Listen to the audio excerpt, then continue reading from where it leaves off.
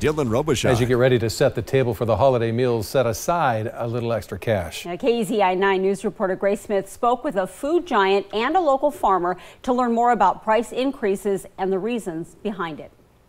If you've been to the stores, you've seen some of the shelves are empty. Items are hard to find. Little items and big. Andrea Balatevich with Butterball says luckily Butterball starts prepping for the holiday season way in advance. Right after Thanksgiving, we're already talking about the next Thanksgiving, and we're getting our turkeys processed and ready out there. Across the country, labor and transportation issues due to the pandemic have made it hard for production to flow like normal. She says claim your turkey now and expect to pay a little more. The Consumer Price Index for goods has increased 5.4%. Pleasant Hill farmer Aaron Lake says he's feeling it too. I'm told here at A&M Family Farms, the price for these turkeys feed has gone up 40% from last year, which as usual gets passed down to you, the consumer. I've been told numerous different stories as why that is, whether it's problem with the crop or shipping or whatever it could be. But yeah, it's definitely been a challenge this year with the feed. Lake says in years past, he's only seen feed pricing go up year to year by 2 or 3%. Unfortunately, I think this is here to stay.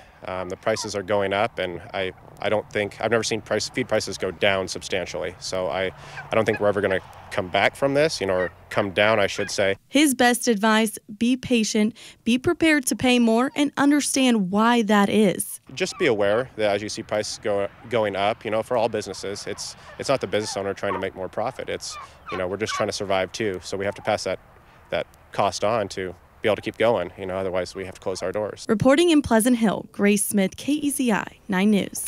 Grace, thank you.